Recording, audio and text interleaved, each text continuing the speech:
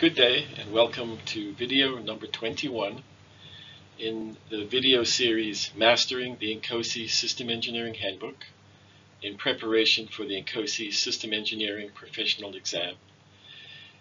This video is about Information Management Process, Chapter 5-6 in the System Engineering Handbook.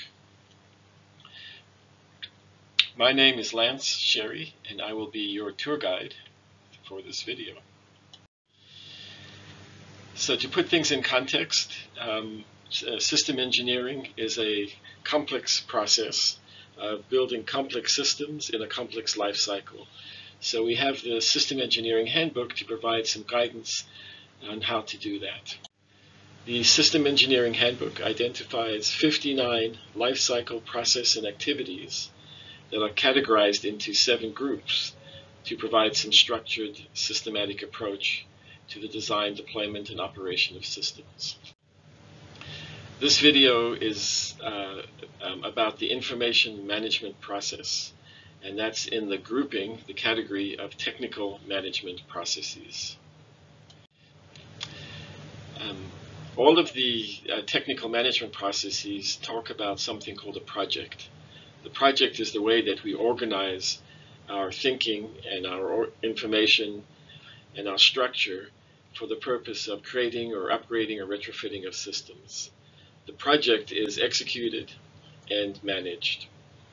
The technical management processes are used to develop the project plans, to assess achievement and actual process against the project plans, and to manage and control project execution. So there are 8 processes that you can see on the right-hand side. And this video is the third one from the bottom, the information management process. And just as we've said in previous videos, just to make the point, is project management and system engineering share a space. They have to collaborate with each other and interact with each other a great deal. You can't do project management without system engineering, and you can't do system engineering without the project management. So the purpose of this video on information management process is to establish the purpose, the outputs, inputs, and process activities. And then we'll talk about the types of information, properties of the information sharing methods, and the information management plan. All right, let's jump right into it. The definition, according to the System Engineering Handbook, of the information management process is to generate, obtain, confirm, transform, retain, retrieve, disseminate, and dispose of information to designated stakeholders. Quite a mouthful. So we're going to take information and we're going to organize it and provide it to all of the stakeholders. The information management process plans, executes, and controls the provision of information to the designated stakeholders. So in plain language, within the context of a development process, there has a tremendous amount of information has to be communicated, and the information management plan plans and manages the coordination of information throughout the project lifecycle with all of the project stakeholders. So I would say that the information management is one of the most overlooked and yet most important element in a project, whether it's development or operation. If you take a step back and think about it, the way that large groups of people with different disciplines, located in different locations, possibly with different languages, the way that we can all work together and come up with a single product is a result of the transfer and communication of information. So that's why I say it's the most important element of any process, of any development process, and it's also the most overlooked because we just take it for granted. So information is valuable. It's kind of known as the new gold, and it's really critical to the why, the what, and the how things get done within a development program. There is a lot of information that is communicated in the project, and this is kind of a very short list of all the information.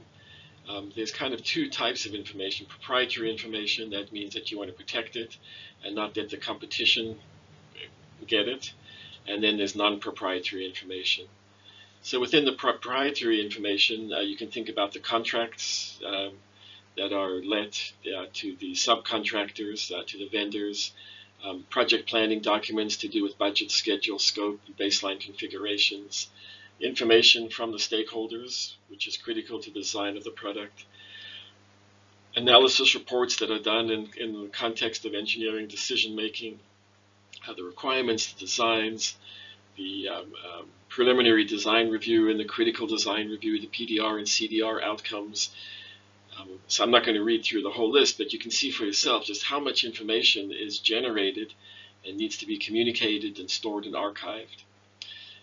There's also non-proprietary information, press releases, user manuals, and other things that would be available to end users and the public. So all of this information has to be managed in a structured and clear way. And in order to do that, information has the following properties. It has priority or importance. Generally based on the priority or importance, it also has protection, whether it's proprietary or not. It'll have privilege in the sense that only some people may have access to a specific piece of information. All the information has a designation of the degree of security that is given to that information. And then you also have the communication in terms of timing and level of abstraction of the information. So that's a list of some of the properties of information, also known as the 3P SC. 3P, priority, protection, privilege, security, and communication. The information management process takes all the information generated in the project. It processes it according to an information management plan and using an information management system, and then curates the information with the 3PSC in order to disseminate it appropriately across the project. So the two things in the middle, the information management plan, is the organization that describes how this information is going to be disseminated, and then the information management system more and more is becoming important, and that's the means and the mechanism for distributing the information. So, for example, one type of information management system might be some kind of social media system within the company. One example of that is Slack, for communicating in an informal process. And then, of course, there might be other sources of information or other types of information that are managed in a more structured, formal way, and configured and version controlled. So the information management plan defines the scope of information that's maintained, resources for information management, the personnel and skills for information management, specific tasks for information management, in terms of, for example, archiving the information, storing the information, establishing privilege for the information, the rights and obligations and commitments. Some of those are legal rights, obligations, and commitments that would be established in the information management plan. And then, of course, the information management tools, processes, and standards. And that could be everything from a very formal configuration management version control system all the way to the informal, as we mentioned, kind of a social media means of communication with emails and other things somewhere between them in the spectrum. So information sharing methods. You'd want to share information across departments in the same company, but also with supply chain and with other vendors. And so here's kind of a running list of some of the ways of doing things. In the good old days, there was this thing called a memo, which would be typed up even with a typewriter, and then distributed in paper form to employees or appropriate staff. Of course, that's now replaced with emails, and there's texts and social media. Videos are important, and then, of course, all of the technical information is going to be stored in some kind of formal way through databases or documents and specifications. Meetings, verbal communication, very important, legal documents, and of course the famous press release. So those are kind of a laundry list of all the different ways that information is shared in a project. So we're at the end of the video, and here's an opportunity for you to kind of test yourself and see what you know.